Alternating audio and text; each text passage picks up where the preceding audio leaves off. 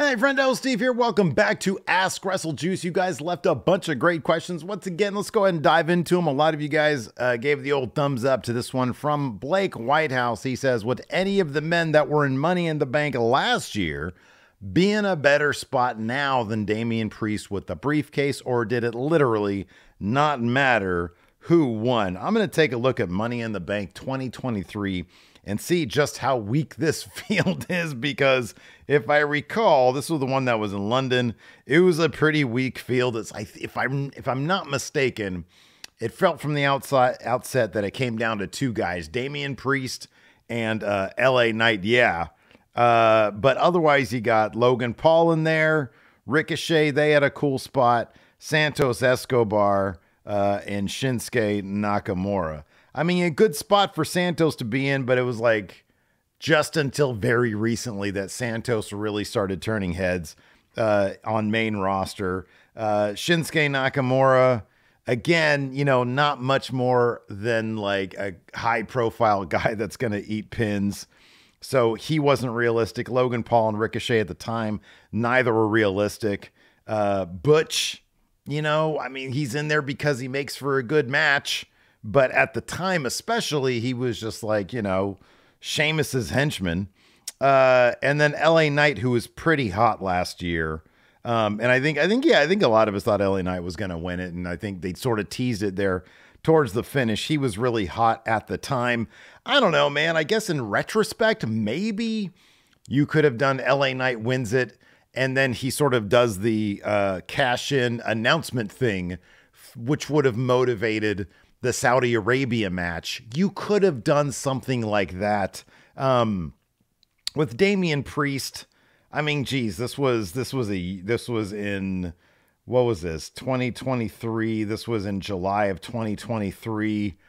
Man, I don't know. Yeah, I kind of feel like at the time, Triple H was probably in a spot where Damian Priest was probably his guy, but Vince McMahon was probably still around and still had his say. I don't know if any of these other guys had the Money in the Bank. The thing is, like, the world titles, the way they were set up as of last year. So you had like Seth Rollins with the World Heavyweight Championship. That was still new at the time. So it's not as if that was going to change hands like in the moment, or at least, you know, surrounding the pay-per-view. Of course, nobody was going to beat Roman Reigns with that Money in the Bank. So you're sort of between a rock and a hard place. They're just now getting around to the idea that Seth Rollins might lose this title come WrestleMania. I kind of feel like we're getting to the point where Damian Priest has got to do something with that Money in the Bank. And I kind of feel like, given that they were setting up a lot of stuff between him and Drew McIntyre, maybe once Drew McIntyre wins at WrestleMania, Damian Priest can sort of do his thing. Or if Rock is insistent that that title come off of Seth Rollins, as he was sort of implying in his promo, or just sort of stating outright, maybe Priest can get in line with the Bloodline, or join up in league with the Bloodline, because this stuff with the Judgment Day, I don't know how much longer it's going to last. They seem to always be teasing that they're on the verge of breaking up. A lot can happen between now and then, but I really don't know. Once that title comes off of Seth Rollins, it's sort of everything's up in the air. I feel like Damian Priest can cash in, who's a bad guy, can cash in on another bad guy, Drew McIntyre, and it all kind of makes sense. I think the crowd would kind of go nuts for it regardless, because it's a cash in. But the idea of two bad guys, you know, sort of at war over that title is also kind of interesting. And I think it's something that they wouldn't be afraid to play around with, especially, I'll be honest with you, since Drew McIntyre is getting a lot of good reactions these days with his sort of troll character now. But everybody else in that match, save for maybe LA Knight, nobody's going to be in a better situation than Damian Priest is right now. So, yeah, I mean, it's been a long time. He's had that briefcase now since July. That's a long time. We're coming up on July in about 4 months, which is kind of a long time, but kind of not a long time. I feel like once that title is off Seth, which will probably happen at WrestleMania, maybe we'll end up loosening up that title a little bit, and Damian Priest will be able to cash in. And maybe people will start seeing him as a World Heavyweight Champion once he's World Heavyweight Champion, because I know a lot of y'all don't see that right now. E. David Bruce says, with MJF out of commission for now, Sammy drawing negative heat, Jack Perry serving time in New Japan, and Darby Allin nowhere near the main event scene, would you consider the Four Pillars kind of a dud? Look, I think the Four Pillars was a decent hook for like the early days of AEW, when you wanted something to signify that not only are we bringing in people who are established, but we're also setting up our future. There's no way you can guarantee certain people are going to be the future of your company. Swerve wasn't even in AEW back then. You got these high-profile indie names. Look, MJF clearly you can't consider MJF a dud. He's like a building piece for the company. He's probably signed an extension or a new deal with the company. I don't know what she's doing back there. All this talk about the pillars, huh, Gypsy Bug? Anyways, Jack Perry, I'll be honest with you, I haven't given up hope on Jack Perry. I know a lot of people have, but he is serving time in New Japan right now. And when he comes back, he's going to be getting a lot of heel heat. They keep on trying to give us Sammy as a good guy. That ain't going to happen. And Sammy's wrestling, while it's really good, it's not like you can't find that in other people in the company. So they've got to do something with Sammy's character that makes people give a damn about him, because I don't really think people do. That being said, he's still a really terrific wrestler. People were going crazy for his match against Hobbs 2 weeks ago. So, I don't know if you'd consider Sammy a dud necessarily, but he's also not the kind of guy who you're going to see as like a top level guy, at least anytime soon. I kind of feel like Darby Allin could be a top level guy sooner than later, especially given how well Sting's last match went off just here at Revolution. So I don't know. Remains to be seen about Jack Perry. Kind of remains to be seen about Sammy. But obviously none of those guys are the major future pieces like Ospreay, like Takeshita. MJF clearly is, though. So I don't know. I think a lot of people like to look at the Four Pillars as like, oh man, they kind of all suck, when really that's not the case. I think Darby's run with Sting has been really special, and I hope they do a lot of really cool things with Darby, going forward. But yeah, clearly their main dudes that they're focusing on now, it's like none of those guys, maybe one of them is MJF. Braden Loader says, Steve, with WrestleMania just around the corner, what's been your favorite WrestleMania stage? So I was at 33 in Orlando, and they had that giant roller coaster there. And I thought the stage was really, really cool and really elaborate. I really didn't like being there at WrestleMania because the show, our tickets were just terrible. It was back when they were doing that long ass 6-7 hour WrestleMania thing on one day. And I don't know, the show itself really wasn't all that great. The Hardys came back, and that was kind of cool. I was kind of over it, to be honest with you. But the actual stage was really cool. I thought it was really awesome. I thought last year's Hollywood Oscars inspired thing was pretty cool too. Yeah, I'll be honest with you, probably the roller coaster. I thought that thing looked really cool. I was like, my goodness, this looks like a legitimate roller coaster. It wasn't, but I thought it was pretty cool. I like this question. Daywalker says, will there be another dark character like the likes of The Undertaker or Bray Wyatt? Should that stuff be left alone out of respect for Bray for a while, or does it just not belong in wrestling anymore? I don't know, man. I kind of feel like that kind of stuff still has a role in wrestling. You just got to get it. It just has to be done well. Bray was such a unique guy, performer, creative mind. It's hard to come across people like that, I feel. But I don't think I don't think out of respect for Bray, they should stay away from characters who sort of explore the supernatural stuff. But they're really difficult to do. I feel like they kind of want to do that with Joe Gacy, but it's just not really working. So now he's just sort of crazy guy. But it'll be interesting to see how main roster handles him, because I think there's a possibility that Joe Gacy can be that guy. Maybe.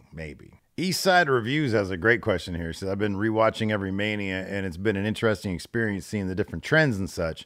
My question is, who do you think has had the biggest fall off from Mania to Mania? He suggests King Kong Bundy, of course, main evented 2. I don't know what he was doing in 3, but it probably wasn't too special. Or Nakamura, who, of course, was fighting for the WWE Championship in 2018. And then by 2019, I don't know, was that when he was with Boogs or something? I don't know. And I think that was before Boogs. Oh man. So I looked at this and I think these are probably the best answers. The only other one that I thought was an interesting one, not necessarily that it was a fall off, but it was an interesting trajectory. It was an interesting journey. Would have, of course, been Jinder Mahal, who right after WrestleMania 30, 2017, 2018, whatever it was, won the title. And then by the next, I think it's at 33, right after 33, won the title. And then by the time 34 rolled around, he was like winning the US title at WrestleMania. He'd already been champion and within a year had already fallen down to the United States title scene. And I don't even know where he was the Mania after that. I suspect he probably wasn't even on the card. I could be wrong about that, but I probably think I'm right about that. So Jinder Mahal's has had a weird experience Mania to Mania in that, like, he just sort of had this. You'd think if you just watched the WrestleManias, oh, this guy had a pre-show bit with Gronk. He came in like he almost won the Andre the Giant Battle Royal, didn't quite do it. And then in the next Mania, he was, like winning the US title. You think that guy's on the ascent. Nah. That guy had already fallen off to mid-card title. And then he like totally disappeared after that. So I don't know. I think Jinder Mahal had an interesting one.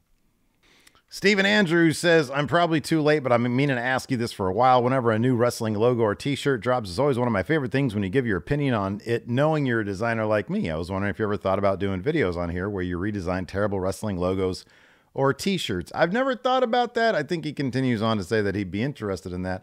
I don't know how many of you out there would be interested in that. I do plan this week on doing a WWE shop merchandise review to see what new designs are out there, if they've improved at all. We got WrestleMania coming up, so let's take a look at the WrestleMania merch. It's probably all crap, probably all boring. But I don't know. I've been working on some new merchandise for the friendoshop.com, some new WrestleJuice merchandise, some new Friendo Club merchandise, but like taking somebody else's idea and then reconfiguring it seems like a cool idea, but I don't know if it's really up the alley of this channel. But I don't know. Maybe, you never know. You never know. Maybe. Alex Arai says, what's a good life advice you wish somebody told you when you were younger? Keep up the awesome content. So over at our bonus episodes for Friendo Club, the Friendo Cast, me and Larson do a weekly bonus episode. And we actually talked about this pretty extensively a couple weeks ago, but I'll give you like a short version. And I never understood, I'll put it this way. Two things. Number one, I never truly understood the power of networking when I was younger. I can't complain as far as like where I'm at career-wise. I'm way happier than I ever thought I could possibly be. So I can't complain too much, but I feel like a lot of my failures earlier in life when it came to, trying to publish comic books, for example, or even, out of college, my expectations for my own career probably fell short because I underestimated the power of networking, like, and how important that is to, advancing your career. So probably that. And also just like, I would have told myself how to handle money better. I was never really good at like saving or investing or anything like that. You make money and you spend it and you make more. That was my philosophy back then. So I probably would have told myself to be a bit more careful with money and to learn how to network better, because networking, I'll be honest with you, I don't care what the career is. Networking is everything. It really is. Kyle Miller says, does Steve miss his work as movie voice guy? I remember calling him when I was young, telling me when Forrest Gump was going to play at my AMC. I actually was the automated voice for a credit union that I used to work for. It was a bank that I used to work for. And they were like, hey, Steve, you're the, you have a good voice. You want to come do the automated system here? Because it was like a smaller credit union. So like, okay. And so yeah, I used to be the voice that you would hear when you would call. And then when you'd ask to hit, like, I want to talk to like an actual banker, when they would get to me, they would be really confused because then the automated system guy would just be talking to them. Here we go. Razvan says, hello from Romania. Follower of Going in Raw from around 2016. Always can count on you guys to lift my spirit up. My question, in my opinion, the big gold belt is the best design of a title ever. But if you were in charge of designing a new title for WWE, how would it look? I'll tell you what. I actually really do like the network design logo. Like what Roman has right now, I think is actually pretty decent. I'm not a fan of like the color and texture scheme. So it'd be the same thing, but it would be like a bunch of different series. It would be like, I don't know, like gunmetal and pewter, and like it would look like grays and blacks and like maybe some like tarnished silver. And then like where the red, slashes through the logo, that would be like a striking red, like a really bright, awesome looking red, maybe like a bunch of jewels or some shit like that. That's what I would do because I like the basic design of the current WWE Undisputed title. Like the World Heavyweight title, I think looks pretty good. I like it. It's fine. It's sort of an homage to the big gold belt, but it's not the big gold belt. But I really like the network logo title. I think it's a fine title. I think that the color scheme and the texture scheme, that's what I would change. I would make it look more like it came out of like Star Wars, like, how that all the shit in Star Wars just looks like it's tarnished, it's distressed. That's what I would make it look like. Money Mike Productions says, with Tony Khan now talking about expanding to 9 to 10 pay-per-views a year, I see this backfiring on Tony without a streaming deal. If you're Tony Khan, would you work on a deal to put all pay-per-views on Max or rebrand Honor Club streaming service in the old WWE network built for AEW and Ring of Honor? I feel like right now it doesn't seem to be broke. So if he can expand to 9 to 10 pay-per-views a year and still charge $50, like I don't think his pay-per-view numbers have been hit all that much. Like he's been able, like Revolution, I expect to do a pretty good number. They got this new pay-per-view Dynasty coming up. And people are going to plunk down $50 for that. Maybe it's not going to be as much as it used to be across the board. Maybe the big 4 pay-per-views are still going to do all those big numbers. I don't know how the Forbidden Door is going to shake out. Yeah, you got CMLL in there and New Japan, but like a lot of the New Japan stars are coming over to AEW. So like, what is that going to look like? So I'm not Tony Khan. If I was, I'm sure he is trying to put together a deal to get onto Max. I think he's probably trying to do that. He talked recently about increases in the cable TV rights, rebrand Honor Club streaming service in the old WWE network built for AEW and Ring of Honor. I feel like the infrastructure there is just too much. And why would he do that when it seems kind of obvious that he'll get a streaming deal sooner than later? Wouldn't shock me by the end of this year if all that stuff was streaming on Max. I mean, they're building out like a new sports app or some shit like that. Maybe he can cut a deal for that. I don't know. But, what he's doing right now seems to be working. If he gets these TV rights increases, then the company's going to be profitable this year. Like, I don't know what else you could even want. When people talk about, oh man, should AEW are they going to fold? They're not going to fold. Like, if you look at the Wednesday Dynamite numbers, they haven't fallen. Like they sort of remain just around 800, between 800 and 900,000. I'm sure TNT's probably happy with that. I know like originally the estimates or, the ask for that was like 500,000. So if you're almost doubling that number and it hasn't dropped off significantly over the past 2 years, they're in pretty good shape. They are in pretty good shape. That makes me happy because it's more stuff for us to watch. It's more stuff for us to enjoy. And more than that, it's more paychecks for wrestlers out there, more exposure for wrestlers on cable television. Jalen LeGrant here says, not a question, but imagine how they're going to explain Stone Cold existing without McMahon seems impossible. I don't know at this point necessarily that WWE would need to feature the backstory of Steve Austin on their current programming. I don't see that as being like a necessity. So, I mean, the document, I don't think they're going to scrub, like, I'm sure Stone Cold Steve Austin has a documentary on Peacock, right?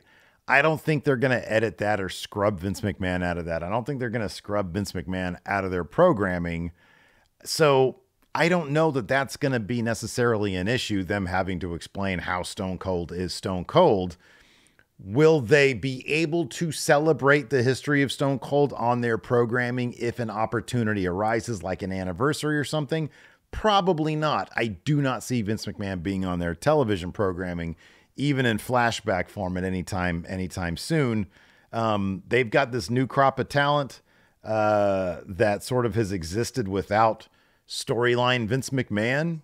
And I don't think they need to worry about having Vince McMahon even in flashbacks on their programming. Adam S. Messenger says, any chance we could watch you doing a 2K24 GM mode playthrough on the Twitch channel when it comes out? Yes, there is that possibility. Larson and I need to sort of figure out the logistics of it, but I know, we do want to do some stuff using 2K24. Whether or not we're able to find the time to do it, it's kind of up in the air. But maybe if we can get that Thursday night slot back on our Twitch channel, I'm kind of expecting to sort of do some stuff on my personal Twitch channel again with 2K24, at least in the short term. We'll see how that shakes out long term. But yeah, I think you'll see some 2K24 content somewhere in the Friendo Club umbrella, whether it's here, over on the Twitch, my Twitch, our Twitch, whoever's Twitch. It's going to be somewhere. We're going to do something with it. We're not just going to leave it alone. Ken Sky says, do you think Cody being on the cover of 2K24 is any indication on whether the Rock and Roman story was planned from the beginning or not? She is on one today. She is absolutely on one today. No, I don't. I think that 2K probably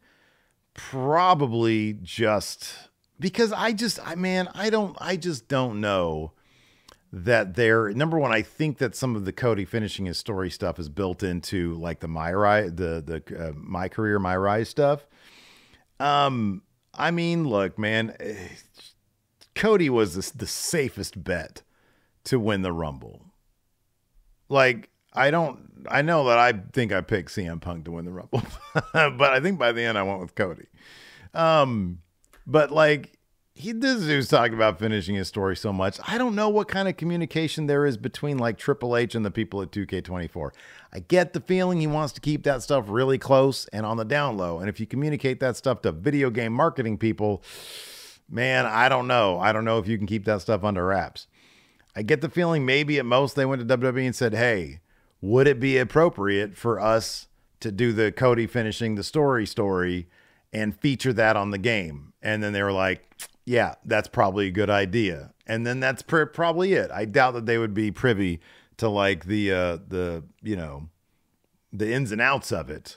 So, I mean, in that case, yeah, I think maybe, I don't know about the Rock Roman story. No, I don't think the Rock Roman story, because Rock didn't even sign on until January.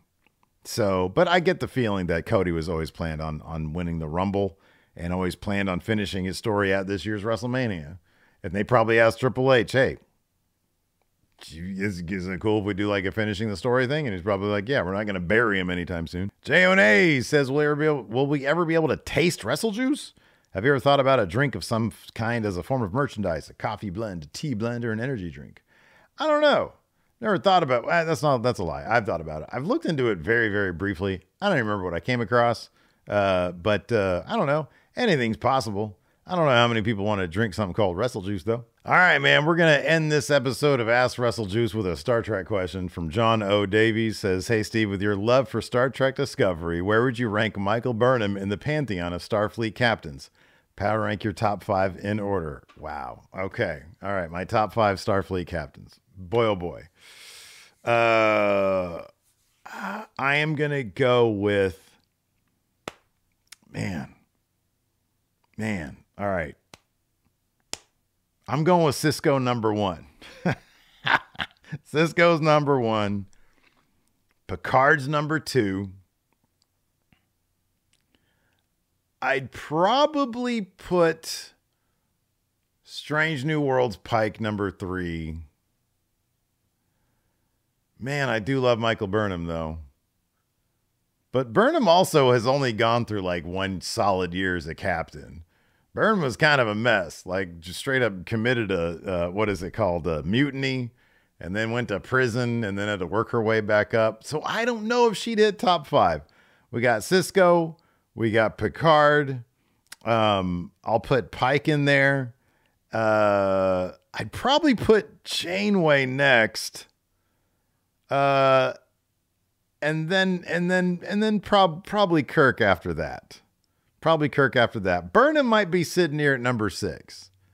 Burnham might be sitting at number 6, but only because we have such a small sample size from her. Man, if Discovery ended up going 7 seasons, maybe I'd have to reevaluate. One person that definitely is not in the top 5 or top 10, because I would find other captains to put in the top 10 before I put Jonathan Archer anywhere near the top Starfleet captains. He is not allowed in that because Enterprise is such a dog shit show. That's going to do it for WrestleJuice. Thanks everybody for your questions. I appreciate it. This is an absolute disaster over here. What are you doing over there? What are you doing, Mom? What are you doing, Mom?